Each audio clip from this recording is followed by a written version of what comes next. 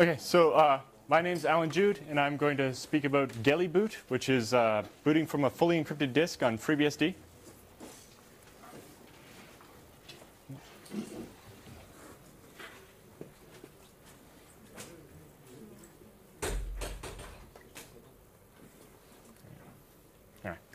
All right. So I've been a FreeBSD server admin for about 13 years, and over the last couple of years, I've become a FreeBSD doc committer, and then a source committer, and then a member of the FreeBSD core team. I've also co-authored 2 books, FreeBSD Mastery ZFS and FreeBSD Mastery Advanced ZFS with Michael W. Lucas.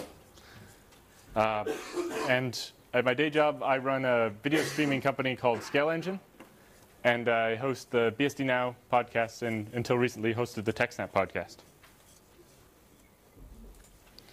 So I do a lot of work with ZFS. In particular, I've helped build the ZFS bits in the FreeBSD installer so that you can more easily create a ZFS-based system. And then I did work to integrate boot environments, the Solaris concept of having basically a clone of your root file system before you make an upgrade or a change, so that if it doesn't work, you can boot back to your base system how it was before, but your other file systems, like your home directory and var log, etc., are not disturbed. So you don't, when you roll back the system image, you don't roll back what was in your home directory.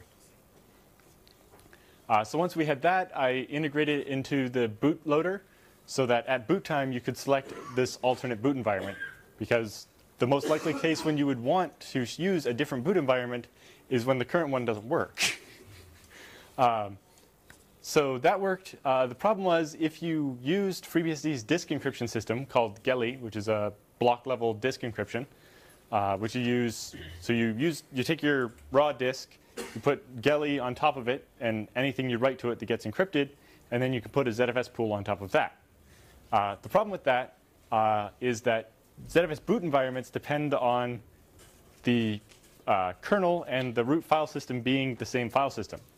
But if you want to boot from an encrypted disk, traditionally what you've done is had a small /boot partition somewhere that had your kernel, the loader, and your modules that was not encrypted, and then the rest of your file systems are encrypted.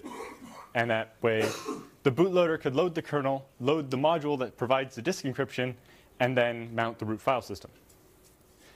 But having that 2 separate file system layout makes boot environments not work, because you need to have your kernel be in sync with your root file system. So I devised what's called GELIBoot, which is a system where the lower level bootstrap that loads before the bootloader could actually understand the disk encryption to be able to load the bootloader from the encrypted disk. So especially when I started this, I was a very novice C programmer. I had written one other tool before, and that was I like to do shell script, and I wanted to use this new library FreeBSD had called libucl, which is a config file parser that also supports JSON. And I wanted to use it for my shell script, so I wrote a little C program that would allow me to use the functions of this library from my shell script. And that was about all the experience that I really had. So I attempted to build this, thinking it can't be that hard, right? It's only the bootloader. So I implemented a very minimalistic version of GELI, which is the FreeBSD disk encryption subsystem, for the 2 different boot codes there are. So there's GPT boot, which allows you to boot UFS, and GPT ZFS boot, which can boot ZFS. So I spent a lot of time just understanding what was already happening in the existing boot code before I tried to modify it, and working with that. And I had to learn a lot about C, because I really didn't know what I was doing. And it didn't help that all the existing boot code is terrible. It's all kludge that's built up over the years, and as soon as it starts working, everybody stops wanting to play with it. It's like, it works now, nobody touch it. And then support for GPT, the more advanced partitioning layout, was kind of grafted on, and then it's like, nope, don't touch it. But so I had to navigate through quite a few obstacles, and just to figure out what was what, because there are 4 different sets of boot code, and most of the code is copy-pasted, but there are subtle differences. There are enough differences that you can't just diff the files to see what's happening, but not so few differences that you can't, a lot of the code looks the same. So to give a little background, before we dig into what actually I wrote the code for, I thought we'd cover a little bit on how a computer actually boots. This is being like an i386, x86 type computer. So when you power up your computer and after the BIOS does its post and probs all the drives and that type of thing, it reads, the BIOS reads the first 512 bytes of your hard drive, which is your master boot record. And that consists of a 446-byte bootstrap program written in assembly. And then the remaining 64 bytes or so there give you a partition table where you can have up to 4 partitions. That's MBR. So that bootstrap is then executed. And that bootstrap, in the source tree, you'll find it as boot0.s. So it's called boot0. And what that does is it examines that partition table, and in the case of MBR, finds which of those 4 partitions has the active flag set. And then inside that partition, you will find the volume boot record, or VBR. So it reads the first 512 bytes of whichever partition is selected as active, and loads that into memory and executes that program. That one is called boot1 in the source code. That 512 byte of assembly program then reads boot2, which in the case of UFS is the first 15 sectors of the UFS partition, which the file system just purposely doesn't ever use so that you can write the boot code in there. And what the boot2 contains is just a minimal enough bootstrap of a read-only, or actually a read-write version of UFS. So all the code you need to be able to read and write files from UFS fits in 15 512-byte sectors. Now, that's not the whole file system. It doesn't have all the features. It can't do snapshots or anything like that. But it's enough that you can say, hey, in/boot, give me the inode number for kernel, and then let me read the blocks from that inode. So once you've loaded boot2 and now have the ability to actually read a UFS file system, it loads the file /boot/loader, which brings up the BSD menu, which then, after you wait for the timeout or choose an option, then the bootloader actually reads the kernel using its UFS driver, which is more advanced, and then the system boots. So if you want to do that with ZFS, it actually turns out to be a bit evil. So to boot ZFS from an MBR formatted disk, the problem is that the first 15 sectors of a ZFS partition are used by the ZFS label, so you can't just stick the boot code there. And the boot code's much bigger because ZFS is kind of more complicated than UFS. So again, when you're booting off MBR, you have that boot0, which is the first 446 bytes of the drive, which reads boot1. But boot1 is different in ZFS. What it does is seeks into an offset in the after the ZFS labels. In the ZFS on-disk format, they purposely left this region of 3.5 megabytes of unused space to hold things like bootloaders. And so in there, you have this code that can read ZFS. And it's originally was 64 kilobytes. It's bigger than that now. But since it's 3.5 megabytes of space, it's fine. But in the code, it's actually padded out to a specific size so that the boot1 assembly code can just say, copy this 64 or 128 kilobytes of data off the disk, put it in memory, and run it. So that's the ZFS boot, which is basically a boot2. And that one has enough understanding of ZFS to do read-only, so it can import the pool, understand RAID Z and mirrors and compression and all that stuff to be able to let you boot ZFS. Then what it does is it actually reads /boot/loader and calls it with an argument of the globally unique ID for that Z pool. So when the loader starts up with its more advanced understanding of ZFS, it knows which pool you actually want to boot off of. Because when it runs, it's going to find all the ZFS pools. Maybe there's only one, maybe there's a bunch, and it needs to know which one you actually booted off of. Once it reads the loader from ZFS, the loader presents the menu and then can load the kernel, and you can continue. But most of us have switched over to GPT, or grid partition tables. That biggest advantage is that you can have 128 or more partitions instead of 4, which is handy. And more importantly, you can have disks that are larger than 2 terabytes, which is kind of, pretty run-of-the-mill nowadays. But in order to make sure that Windows 98 and Windows XP don't offer to reformat the drive when they don't see a master boot record on the beginning of the drive, a GPT actually has, as the first sector, a protective MBR. So it's a fake MBR that looks like it covers the whole disk, and it just stops legacy operating systems from deciding that that disk is empty and I can just reformat it.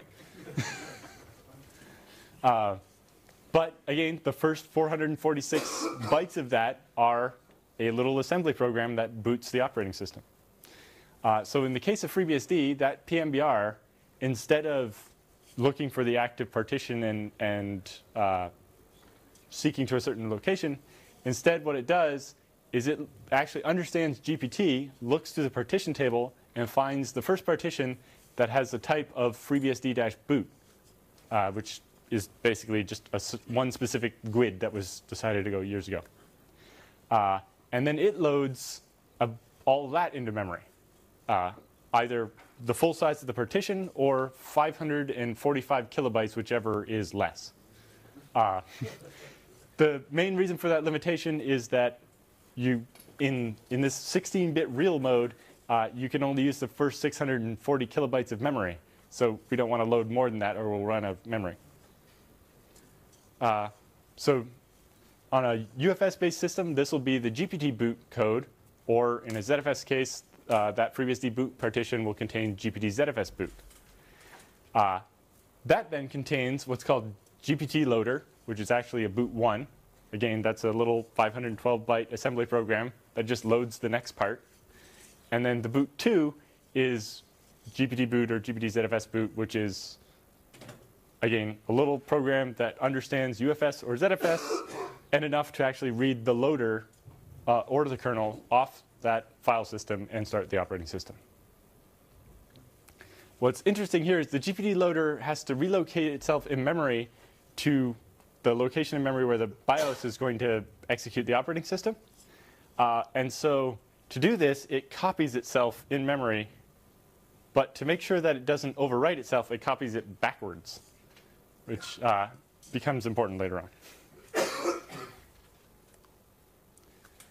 So I now understood how the computer started up and where all the different pieces were, and I wanted to now be able to boot from a file system that was completely encrypted, and so normally I couldn't lead the loader file at this point. So the first thing I did was find GPT ZFS boot and just copy that whole directory of source code to GPT GELIBoot. And my idea was, instead of having GPT boot for UFS and GPT ZFS boot for ZFS, and then making encrypted version of each of those, I'd make one big bootloader that could boot anything. That's still a good idea, but that's not what I ended up doing. The first question was, if a system has both a UFS and a ZFS partition, and your bootloader supports both, which one should it boot from?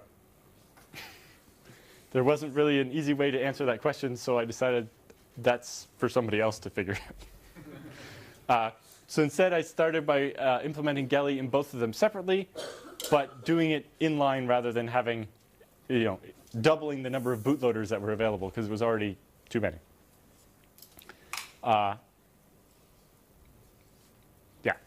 So the ZFS boot is MBR only, and it's a fixed size, so I decided not to touch that because I wouldn't be able to fit all the code in that fixed size, and I didn't know about what it would take to expand it at that time. The first thing I learned is that working with the boot code is difficult because there are no debugging facilities. If something goes wrong, most likely the machine will just hang with no output. and you can't really, attach GDB to it or something. Your only option is lots of printfs and hoping you can read text that's scrolling by really, really fast. So in order to actually get somewhere, the first thing I had to do was how to tell if this partition is encrypted or if it's not. The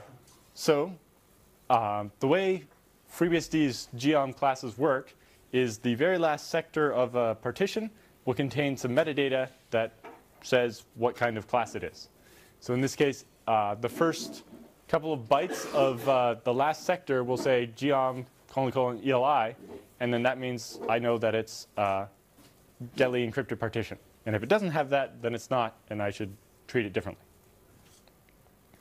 What was interesting was trying to actually find where a partition starts and stops.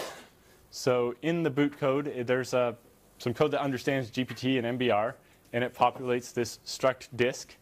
But depending how it started, it may or may not have a start offset set for where the partition starts. And then, so you have the partition table, which has a start and a length for each partition. But then the disk object you're working with may or may not have the start offset set. And so you have to just make it relative to what it says, but it's not always what you think it is. It turns out, depending which boot code you're working with, the numbers will be different. And that makes everything more complicated. So it turns out that the ZFS boot code actually made my job easier. Instead of, so what the ZFS boot code does is instead of reading the disk directly, it actually uses a callback. So it calls another function to do the reading. And then, so there's a function in ZFS, and it takes as a parameter the function it should call to read from the disk. So what I was able to do was just replace the regular read function with my encrypted read function that would then call the regular read, do the decryption, and then return the result to ZFS.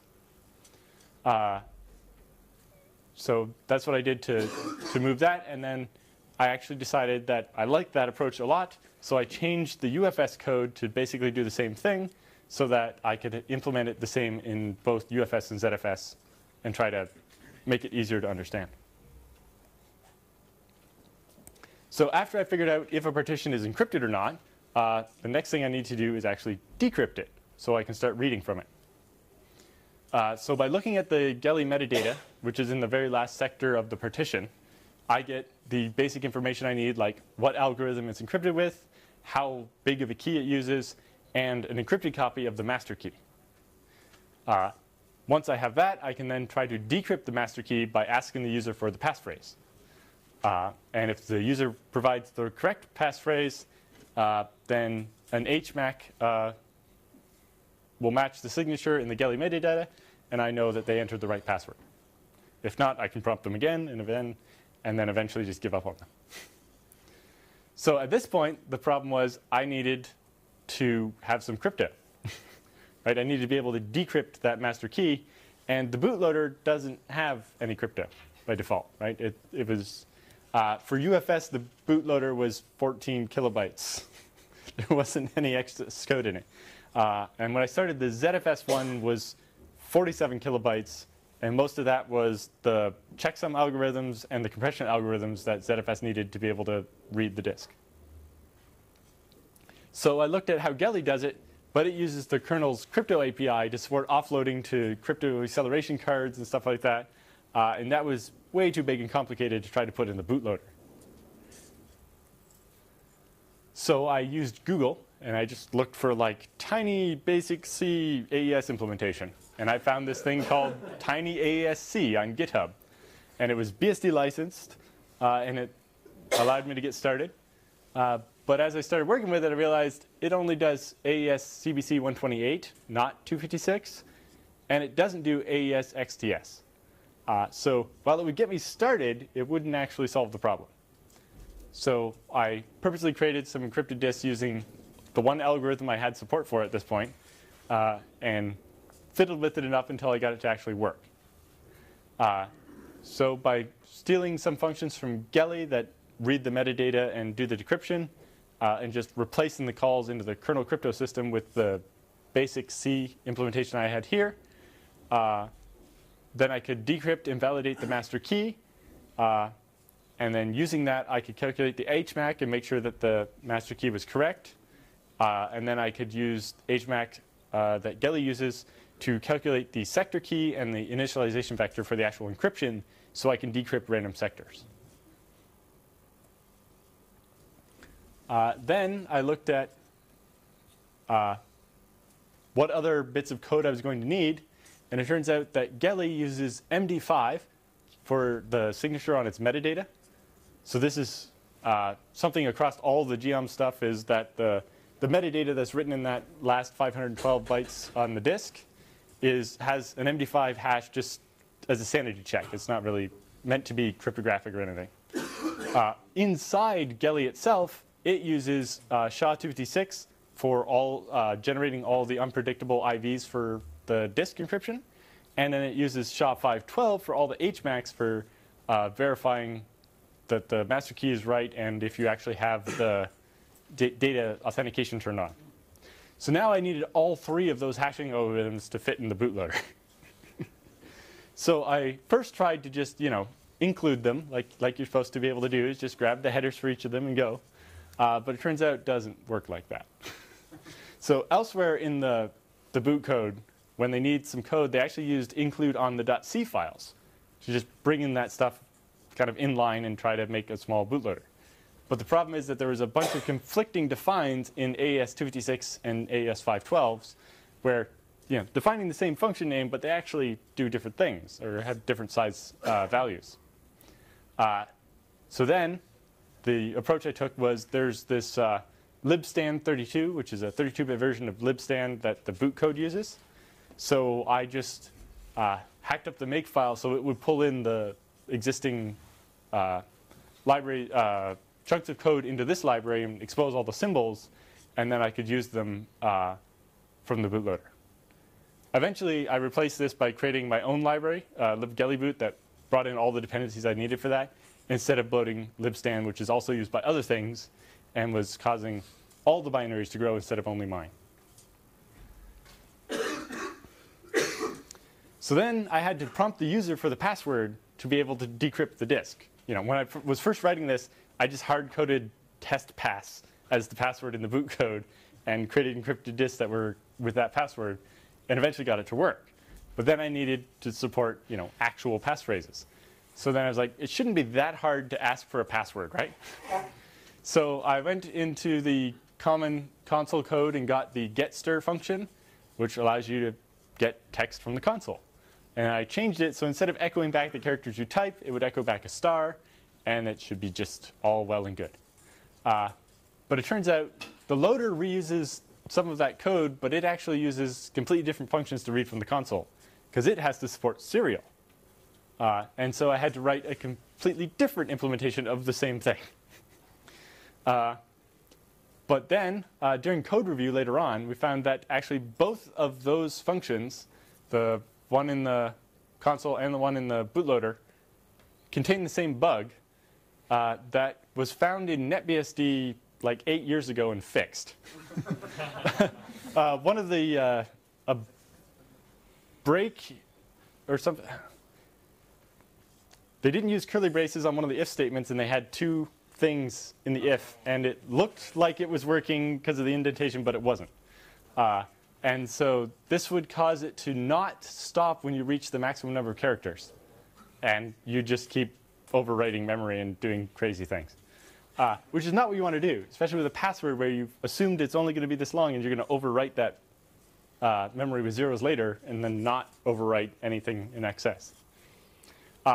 So instead, I actually found the version from NetBSD, ngetS, that was actually correct from our libstan and wrote my own pwgetS and put that in my little library. Future work for someday is to go back and fix all the other ones. Actually, here's the code that's wrong. So if you haven't overflowed the buffer, then go, and this should be inside this if instead of not. So if you've overflowed the buffer, or if you haven't overflowed the buffer, keep counting, but otherwise put the character there anyway. So it doesn't do what it's supposed to do.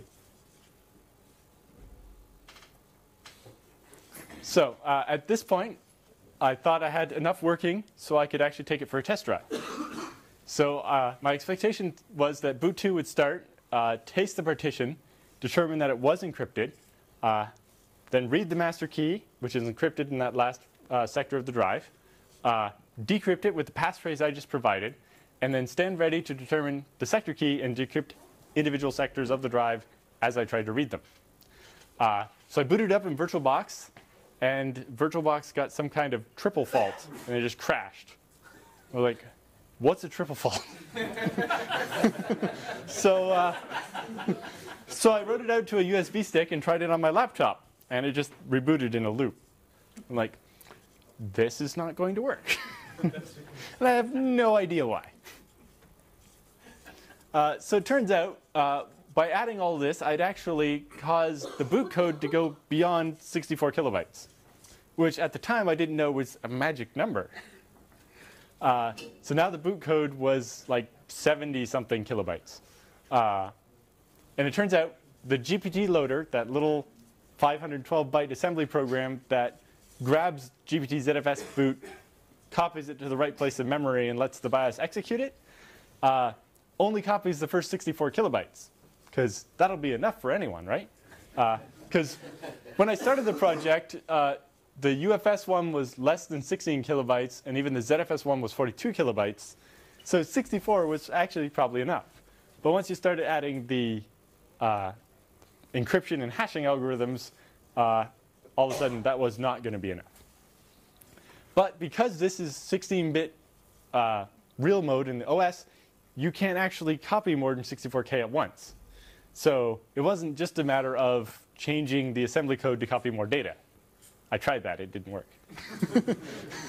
Yeah, I tried that, and the assembler actually laughed at me and then put it back to 64 kilobytes. Yeah, so I was over 90 kilobytes, and this wasn't going to work. So I was like, OK, put that aside. Let's try UFS. It's small enough. I think I can fit it all. So I stuck with just UFS, even though this whole project was only originally for ZFS, and I didn't think I cared about UFS. But I was like, UFS can't be that hard. So I decided to use UFS, and then basically did all the same, reused all the same code to decrypt the master key and everything. And luckily, when I compiled it, it was under 64K. So I put it out and booted it up, and the decryption actually worked.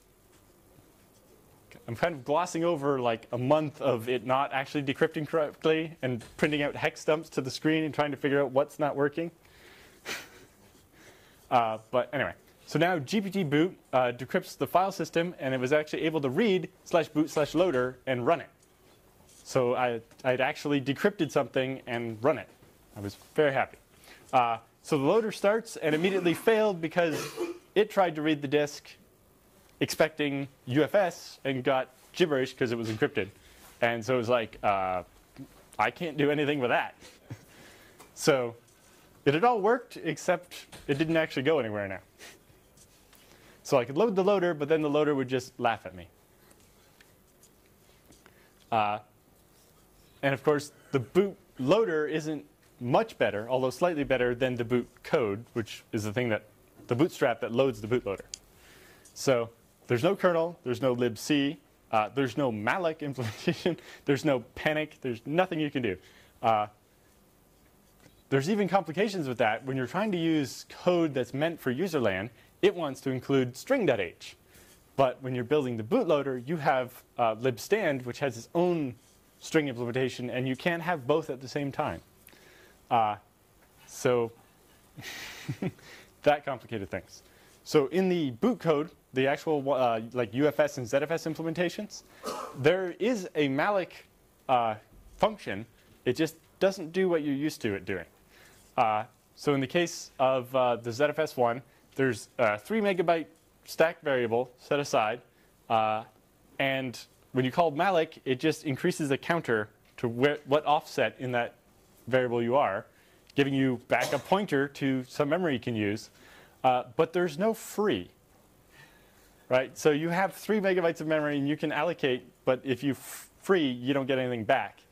And so you can only have ever used 3 megabytes, not you can only use 3 megabytes at once. So this means you have to try to avoid doing a bunch of small allocations that are just temporary. So the next step was to teach the loader how to actually speak GELI so that it could load the kernel so that the operating system could start. So I had to figure out where in the loader it actually reads from the disk so I could do this same hack of, oh, I see you read some data from the disk. Let me decrypt that for you before you try to use it. So again, I had to do taste the disk and determine if it's GELI, read the master key, prompt for the password, do all that stuff. So in the loader, it has this array called file systems, and it has all these different file systems defined, UFS, ZFS, NFS, etc. So my first thought was, oh, I could just add, GELI underscore UFS as a new file system and wrap all those functions. But when I looked a little bit further, it turned out all the different file systems that actually are expected to read from disk used libi386 to actually do the BIOS calls that read from the disk. So I intercepted the data there instead because it was less work. Probably not the best place to actually put it, but it was less work. So ideally, we'd implement it as part of probably the read cache that Thomas Soom did for Alumos and then port it back to FreeBSD. But that's future work. So after I basically redid all the work I just did in the loader instead of the bootstrap, which is relatively different code, I was stuck here. So I had successfully actually booted a GELI encrypted disk with a UFS file system, but I only had support for AES CBC 128, which nobody wants to use. There was no support for ZFS. I had this 64 kilobyte binary size limit, which meant no ZFS, and that if I added much more complexity to it, I was going to have no UFS either. So while I had done a lot of work and actually accomplished all these things, I was actually nowhere. So in order to go any further, I needed to get rid of this 64 kilobyte limit. So I tried some, naive things. I tried to compile with optimize for size, but that didn't really help. I tried optimizing it more, or switching to O2, but that just made it bigger. I tried increasing the number of blocks. So in the GPT loader assembly, it's like copy this many 512 byte blocks. It's like 80 because that's 500 or 64 kilobytes. I tried increasing it, but the assembler is like, that number's too big. Sorry, I'm putting it back to the maximum. The fact that it still compiled and put the number back to a small number instead of just failing kind of amused me. So then I reached out to various other people at the FreeBSD project to see if I could get their help. First person I asked was my documentation mentor, the person who was mentoring me for my documentation commit bit. He looked at it and thought, well, this shouldn't be too hard to convert to 64-bit, but turns out that doesn't actually work like that. Or to make it copy 2 blocks of 64K instead. But he didn't really have time to write the assembly for me, so I tried someone else. John Mark Gurney seemed receptive to the idea at first, but once he understood that it was the boot code and that it was complicated and 16-bit real mode, he quickly suggested I ask someone else. So then I asked the original author of GPT LDR, John Baldwin, and he suggested that you shouldn't make the boot code bigger. You should solve this some other way. Like having a partition that had only the loader on it rather than the entire /boot and hacking around it that way. Well, that's not too terrible. It's just a lot messier than the way I was hoping to do it.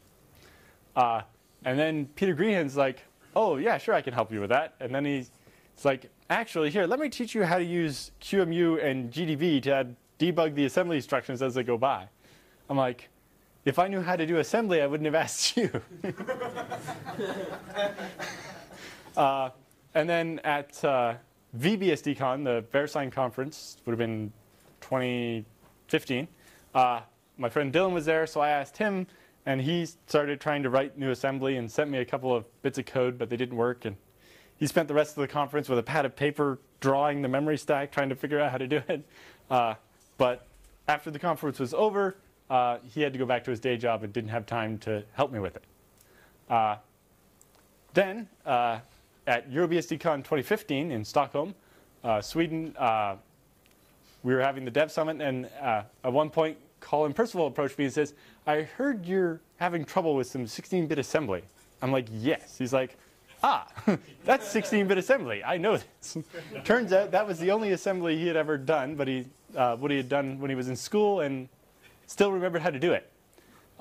So that night, he wrote up a draft patch for the assembly code and sent it to me. But it just crashed the BTX client, which is one of the little pieces of the bootloader. So his first patch didn't work. And then he sent another one, and that still didn't work. And basically, he sent me a new patch each night of the conference until it was over, but none of them worked. So we all went home, and I kind of figured I was out of luck still. But then a couple days later on IRC, Colin poked me and sent me a new patch. He's like, this one still only copies 64 kilobytes, but it does it by copying two 32 kilobyte chunks. So try this on a regular sized bootloader that we know would work and see if it works. So we tried that, and it did work. So we were moving somewhere. So then a couple days later, he sent me a later draft that copies 4 32 kilobyte chunks. And it actually worked. And now, if you ever need more, you can just increase this number. So it's future-proof.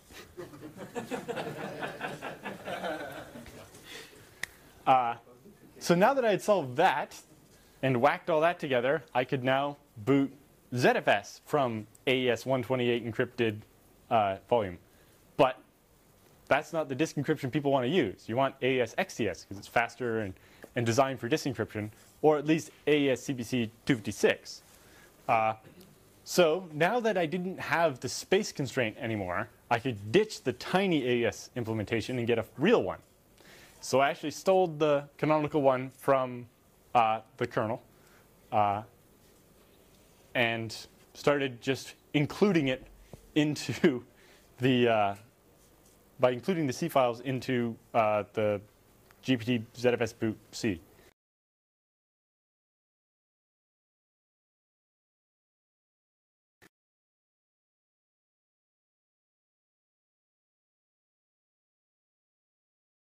Included that obviously, and those are come from the standard and played with it some more, and then I needed an AES XTS implementation, which uses this code but has all the functions that do the tweaking for the initialization vector. So I stole that from OpenCrypto, which is a framework originally created on OpenBSD, I think, that provides all the different crypto functions and offload versions of them for crypto cards and so on. The problem with that was all that code was in one giant file. Xform.c has all the crypto transforms. So it's got cast, blowfish, DES, AES, AES XTS, AES CBC, AES GCM, all the different ones. And that was kind of a lot of code that I didn't need. And the other problem was it used kernel malloc implementation, which on FreeBSD has extra fields because you define what type of memory it is you're allocating and which bucket you're allocating it from.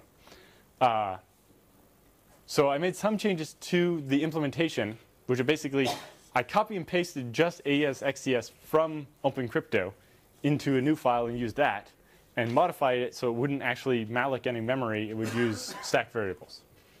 So once I had that, I had a working UFS and ZFS that actually did the disk encryption people might want to use. But it worked now, but it wasn't something anybody was going to let me commit to FreeBSD because it was, it was a mess, a very ugly mess. So at this point, the code was all ugly. It's full of debug printfs that are printing out bits of pieces and things so you can tell. I'm just pound including a bunch of C files out of the kernel. It worked, but it was ugly. And I couldn't just include some of the stuff from OpenCrypto because the file was too big. And it had, xform.c had, in addition to every crypto algorithm, had every hashing algorithm, including all the MAC variants, and the deflate algorithm. It's a really big file. So I asked the FreeBSD security officer what I should do about this, and they said it probably makes sense to actually break up OpenCrypto into the individual components. And I'm like, they'll let me do that? So they did. So I actually used svn copy to copy xform.c to xform underscore each of those different algorithms, and then deleted the excess code. I'm not sure if that was the best way to do it, but in the reviews, in the diff I created out of it, it was clear that I didn't add any new code. I had just copied and pasted that same file and deleted everything except for the bit I wanted for each file. So while it made a bigger diff to review, it showed that I didn't actually change, even accidentally, any of the implementations. So I'm not sure if it was the best way to do it for the code review, but it was, for me, the easiest way to show that I didn't accidentally break any of the crypto. Because that was what I was most worried about. So at this point, most of the GELI code had survived not being that modified. I just copy and pasted it. I hadn't had to go through and remove mallocs or anything. So I looked at just being able to use the code from the kernel by linking it into the lib-GELIBoot instead of copying and pasting it. There were a couple of places. The struct GELI softc, I had switched to the simpler metadata struct, so I had to undo that. So the softc has, I don't know, a whole page of variables in a struct. It's everything you need for running the disk encryption in the live kernel, whereas the metadata is just what data is actually stored on the disk. In my implementation, I only needed this subset of fields, so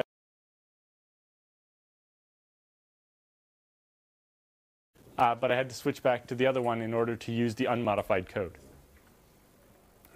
The other thing was the crypto and the HMAC were all in one file, so I split those into two separate files so that I could include only the bits that I needed.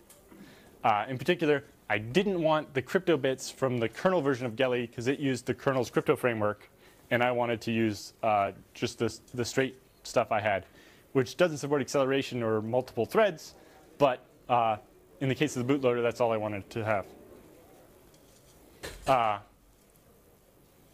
And then the other problem was that a couple of places there was kernel-only stuff, so I had to add some if-def kernels to GELI so that the code would compile in userland.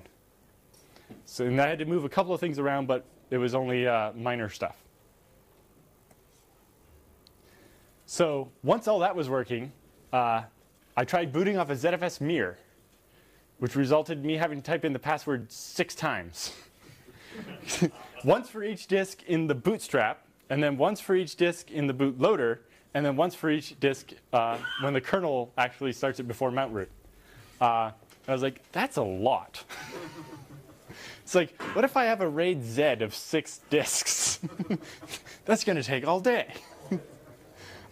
So previously, Colin Percival had done some work with Devin Teskey and Chris Moore to create a system for this. So Colin originally created a password caching system in GELI so that when you decrypt the first disk, it caches the password until it's done mounting all disks, and it attempts that password on the next disk.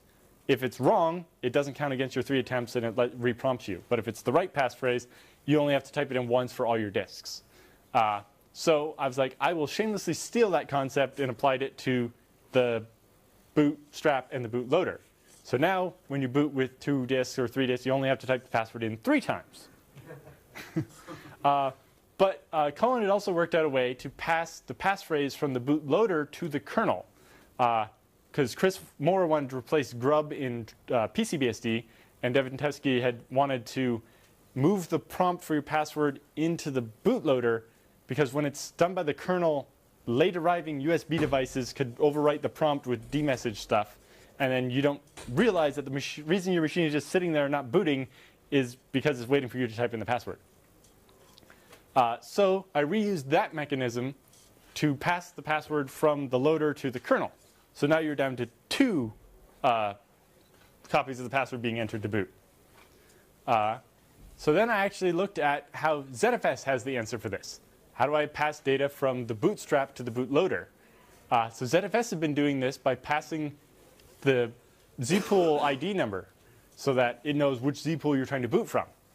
The way it does this, because it has to pass a couple of bits of data, is it passes a struct, and the very first member of that struct is a size, which is the size of that struct. This way, if the code is out of sync, and you have, say, a newer boot code but an older loader, or the other way around, the loader, every time before it accesses any member of the struct, it checks if the offset of that member of the struct is greater than the size. If it is, then it knows that its definition of the struct is older. And so that anything that's going to be off the end, it won't try to read. So this way, we have forwards and backwards compatibility. Right? If I add a new field to the struct, the loader is going to make sure that its definition of the struct is new enough, or the struct being passed by the bootstrap is big enough. Right? So if the bootstrap is older and passes a struct that doesn't have, say, our new password member, then the offset of that member is going to be smaller than the size that the bootloader passed, and it won't go read uninitialized memory thinking it's a passphrase. It'll know that bootstrap is older and just didn't give us a password. So I hacked onto that and basically added a GELI password field to the end of the struct that gets passed and then gets zeroed out. And so I implemented the exact same thing for UFS. So now we can pass parameters, and we can always grow the list of parameters, and it's backwards and forwards compatible. So now you only have to type in your password in the bootstrap, and it passes it to the loader, and then the loader passes it to the kernel, and the system boots. So that's how it works. So the things that aren't finished are that currently it only supports passwords, right? Or you type in a password. GELI has always supported keys, where you can have like a USB key or like a 4 kilobyte file of randomness that you can throw into the mix for your encryption. And the bootloader currently doesn't support that at all. I'd like to add that, but it's going to be a little complicated. Because where do you store those keys? Based on a bunch of conversations I've had, I think the easiest way is actually to create a new partition type, like FreeBSD-GELI key. And we can just say, have a USB stick that'll have this specially defined partition. It'll be whatever size you want, and it'll just contain raw key data rather than a file system or something. I don't know how well USB keys show up in the bootloader in this case, and in particular, what happens if you try to attach one too late. If you have to reboot to attach your key every time you want to decrypt your drive, it'll be kind of annoying. GELI itself supports Blowfish and Camellia ciphers for disk encryption as well, but I don't think there's that much interest in them, because with AES and I, using AES XTS is the only way to get no performance degradation from using encryption. So I think it's fine to not bother implementing those algorithms.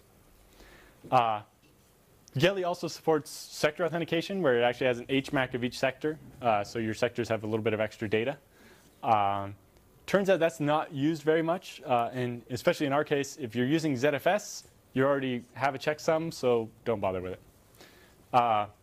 And then the big limitation currently is it doesn't support the EUFI booting, although Eric McCorkle has a review out for a version that implements it there completely differently, but hopefully that will go through, and then we can have it for everything. And then once that's done, can we actually improve my code to make it closer to his code? Then there's a couple other things I'd like to do someday. In GELI, I'd like to consider replacing all the SHA-256 bits with SHA-512 truncated to 256 bits. Because on 64-bit AMD 64 processors anyway, a SHA-512 is about 50% faster. Now, I can't make the hash longer because all the metadata only has room for 256 bits of data. But to steal a trick from ZFS, I could use a SHA-512 and just truncate it.